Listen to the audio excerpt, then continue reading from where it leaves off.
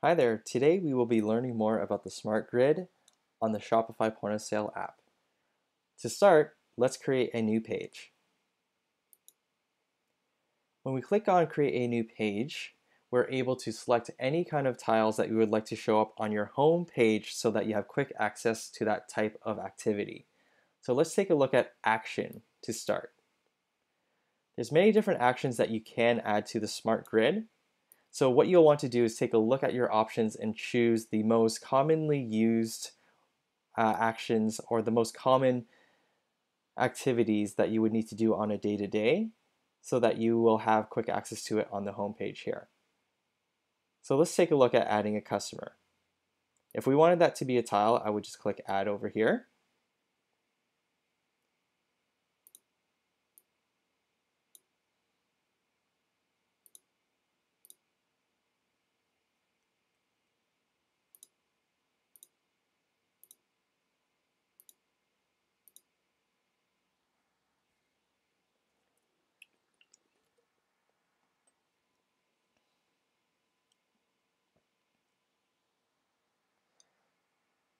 Hi there. Today we'll be learning more about the Smart Grid. Your Smart Grid will show up on your home screen and will show any kind of tiles that you place on that grid so that you have quick access to do those types of actions. To start, let's create a new page.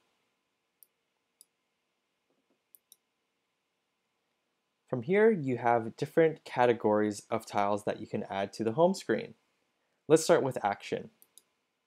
What I would encourage you to do is take a look at all of the different options here and just think about what your team is doing most frequently on a day-to-day.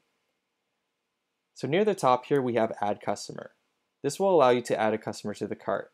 This does seem like a common action, so let's add it as a tile.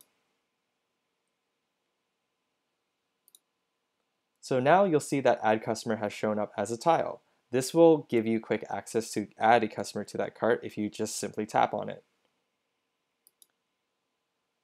Now that I've tapped on that tile, I'm able to search for a customer or create a new one. I'll just search for one of my existing customers in here and add them to the cart. Now you'll notice that the tile has changed. So it's now it's in a red color and it says remove customer instead of add customer. All tiles in the Shopify point of sale system are reactive to how the cart looks like. So because there is a customer added to the cart already, the tile for adding a customer has changed to remove the customer that's currently added to the cart. All of these tiles are reactive. So now it's turned blue again, and I can add a different customer to the cart. Let's go through another example. So let's go to add a tile again and another action. And this time let's do add discount. I'll hit done here. You'll notice that the new tile for adding a discount is grayed out. This is because there are no items in the cart, and so we cannot discount anything. So this is just to prove that the tiles are reactive and will only light up or be clickable if there is something that it can do with that particular order. So let's add some items so that we can use that discount button. Now, if you're looking to use the iPad screen to find your products, there's two options for you. So we can add a tile for collection, or we can add a tile for product.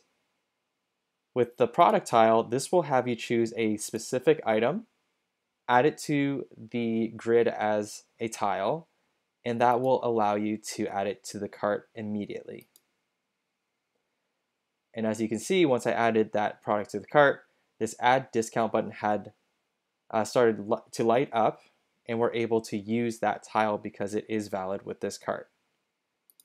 So if I were to click add discount, I can do a dollar amount off, percent off, or use a discount code. Let's just save a $10 discount there. And again, you're seeing that it has changed since I have added a discount to the cart. We can click on that same button to remove it now. Just to go through that other example that I had talked about of the collection, just to show you what the difference is in the tiles. If I were to click on collection, it's showing me any groups of products that I have collected, or sorry, any groups of products that I have created, in the Shopify admin so that I can add it as a tile. So let's just use tops as an example here. And how that will differ with the yoga mat tile over here is that I will click on the tops collection and I'll have to have another click to actually add that product from that collection to the cart. So it's showing me the groups of products before it's adding anything to the cart there.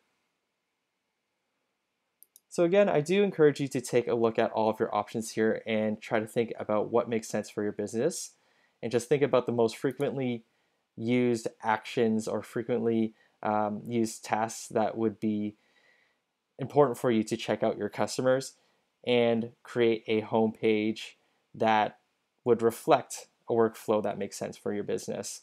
There is the option to create multiple pages. So if I use my finger and I swipe to the left or right, you can take a look at different pages with different tiles or different grids that have been customized.